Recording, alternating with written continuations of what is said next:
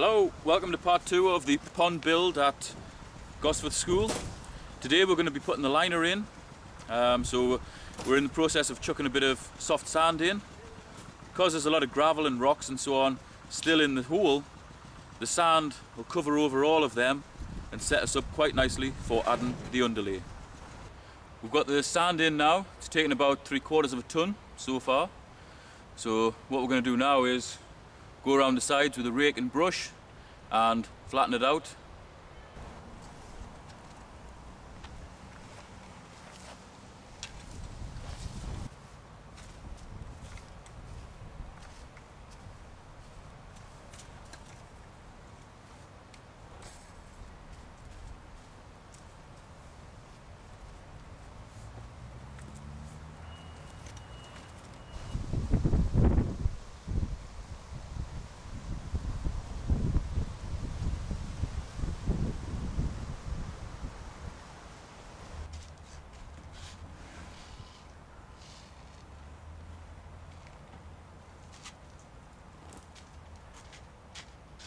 Now we've got the sand pretty well spread out, we're going to put the underlay in.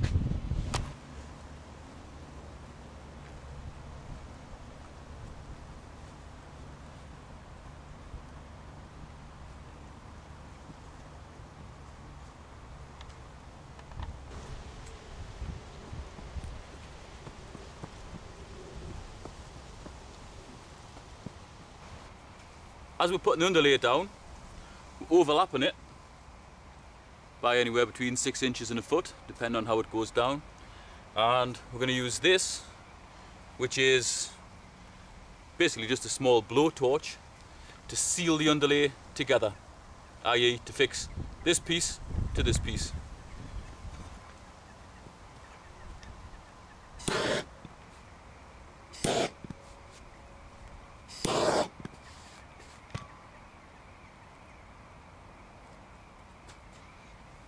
What that does, it fastens everything down really nice, allows us to drag the liner over the top of it without disturbing anything. Also prevents the underlay from blowing away, because it is quite a windy day today. Also, if we get areas like this that require us to fold the underlay, we can use the heat gun to fasten it down nice and tight so that the liner doesn't have to go over a big ripple of underlay.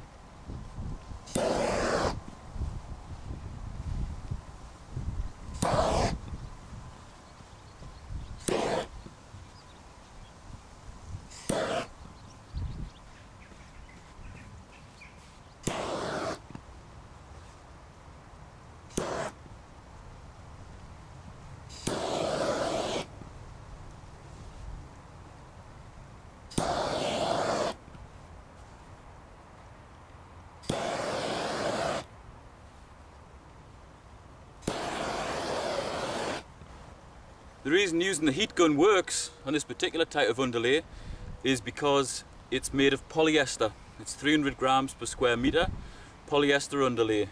Polyester being plastic, when it's subjected to heat, it melts. So by passing a bit of heat onto here, it creates little bubbles of molten plastic. When you press that down on top, they fuse together and stick.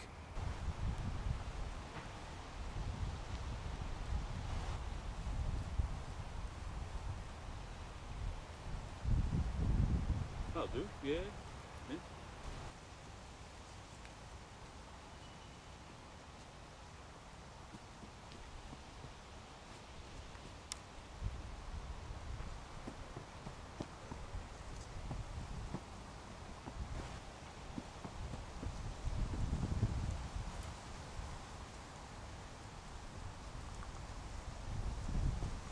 That's the underlay in, all sealed down and secured with stones all the way around the sides on the outside of the pond, just in case the wind gets up and blows the whole lot away.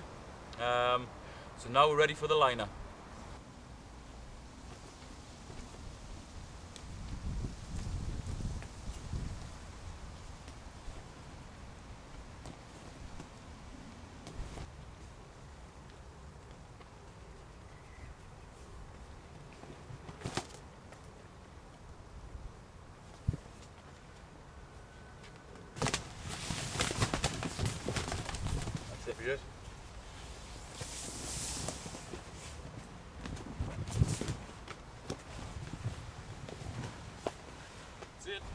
That's it, we've loosely draped the liner in.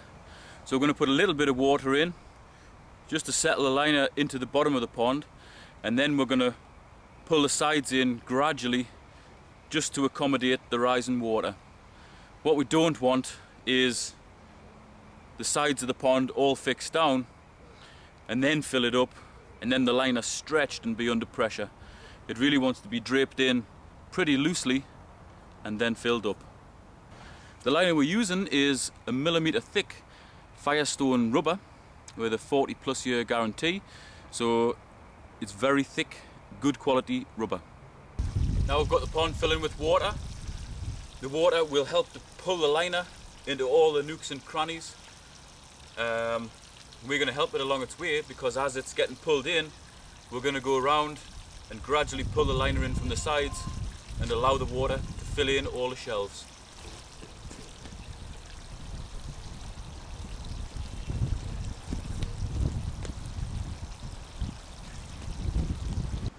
With the pond being in a regular shape, there's always going to be some folds, so we'll try to predict where the folds are going to be by settling the liner in, securing it with stones just loosely, and also forcing the liner into folds at certain points and then weighing that down with loose stones. When the water comes up, the pressure of water should press down on those folds and keep them flat after we've removed the loose stone. So that's it, the liner's in. It's in the process of being filled up. We've pulled the liner so it's draped loosely into all the shelves, and hopefully when the water comes up, the liner will be pressed in and it'll go in very nicely. Because this is going to take a few hours to fill up, we're going to go to the quarry and get some stone. Pretty confident that the water is going to secure the liner well, so that allows us to do that instead of standing here and watching it for the next 2 hours.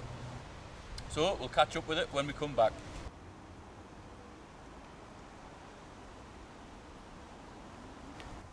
That's it, we're back from the quarry. We've unloaded all the stone around the edges in various heaps. The pond's just about full enough.